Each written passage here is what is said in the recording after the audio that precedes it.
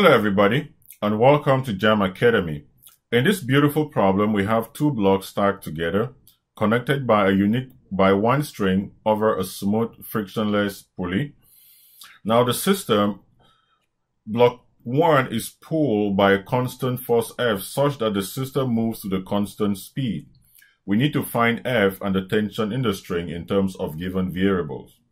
The very first thing we need to do is to draw a free body diagram. Remember that there is tension acting in this direction on block 1. Let's call this tension T. Now, block 1 slides on block 2. That means that there is kinetic friction. This is Fk produced by 1 on 2. There is a normal force here, the normal force by 1 on 2.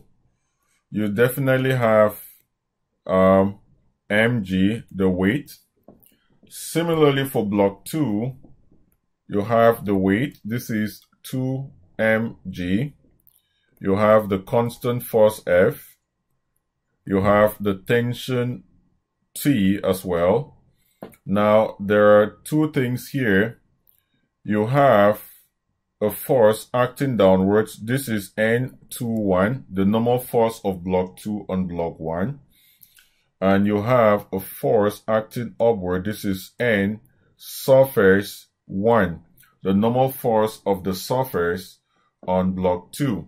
So another way for us to represent this is just to add here, this is NS1 and this is N21. And I think this, remember that the friction force on block 1 acts to the right, but the friction force on block 2 acts to the left. So if we include that there, we will have, there is a friction force. This is Fk 2 on 1. So the next step is for us to apply Newton's second law for both block 1 and block 2. We recognize that the summation of Fy is equal to N12 minus mg. This is equal to 0. This is equal to 0. This means that N12 is equal to mg.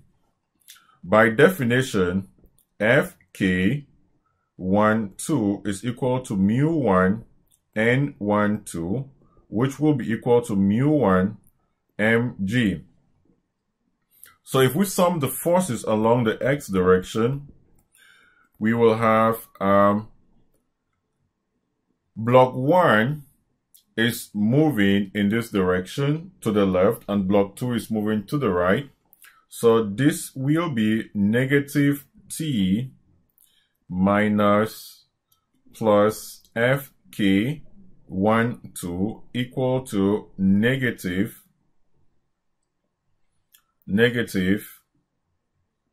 MA.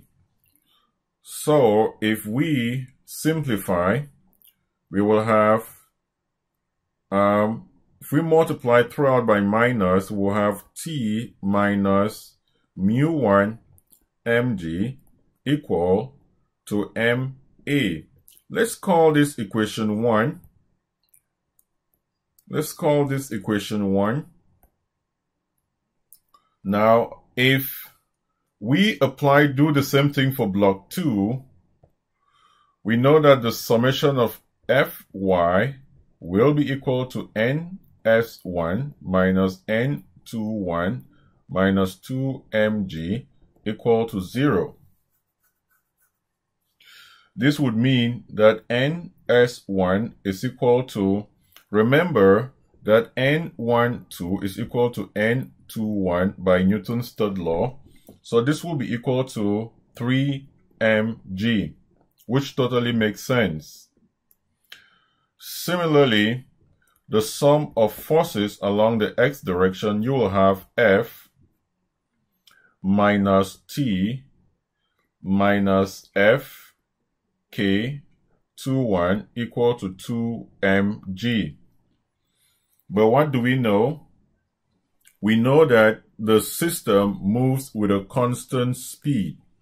The fact that the speed of the system is constant is an indication that A is equal to 0, which means that T is equal to mu1 mg. So we know the value for T. We can then substitute the value for T in this expression and calculate the value for F. So this means that F minus T, which is mu1 mg minus fk21 is equal to 2ma. 2ma. Remember, the acceleration of the system is equal to 0 because the system is moving at a constant speed. So by Newton's third law, Fk12 is equal to Fk21. And we know that Fk21 is equal to mu1 mg. What that implies is that F minus mu1 m minus mu1 mg is equal to 0. In other words, F will be equal to 2 mu1 mg. So this is the value of F required to cause the system to move with a constant speed. This is actually one of my most recent examination questions. So you review this over and over and make sure you understand the principles or the concepts exposed by this problem. If you have any questions, please do not hesitate to ask in the discussion forum below. Thank you so much, and remain blessed. Bye. Manhattan, Brooklyn, Queensbridge, the Bronx.